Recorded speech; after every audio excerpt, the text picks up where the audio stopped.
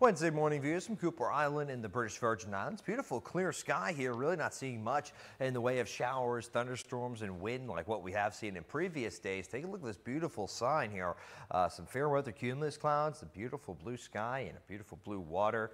Some lush vegetation as well. Let's get right to that Doppler max. So we're not seeing anything right now in terms of watches, warnings, or advisories. So a nice looking end of the week here before more rain showers push in for weekend. Let's get right to the satellite here for the Caribbean. Further off to the east, this is our large storm system. We were kind of tracking these previous few days, but it's pushed offshore now and not really impacting too much in the way of land masses here for the Caribbean. Down to the south into Central America, the ABC Islands, Venezuela, Trinidad and Tobago, all seeing more of those showers and storms. Nicaragua points northward, staying dry. Cuba, Belize, Bahamas, all looking like a fantastic end to your work week as well. Further off to the east towards our region, we can see that's this circulating low pressure system pushes off to the east, and it takes the showers and storms with it, but still some lingering ones, especially for the southern half of Puerto Rico, Dominican Republic, as well as Haiti. Those are the spots that could be seeing more of those showers, a few more of them down through Central America and Trinidad and Tobago. We head through our future cast. This is for Thursday. A couple of showers and storms looking to develop, especially down into St. Croix. I think we'll stay dry for the most part here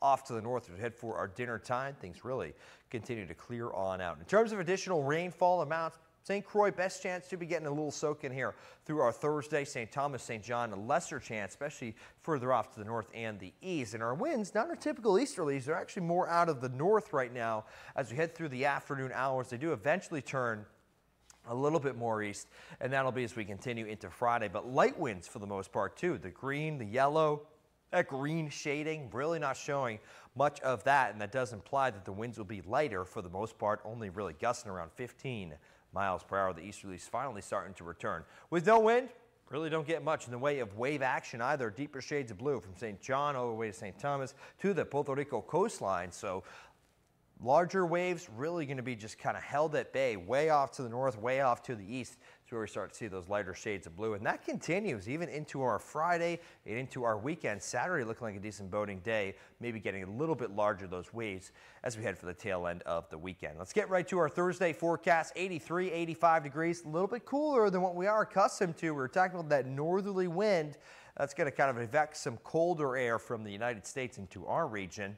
USVI 5-day forecast. Thursday, Friday, mostly sunny to partly cloudy skies. We head for Saturday and Sunday. Those rain chances will be on the increase once more, looking like a 40-60% chance. So the better chance comes tail end of the weekend into early next week.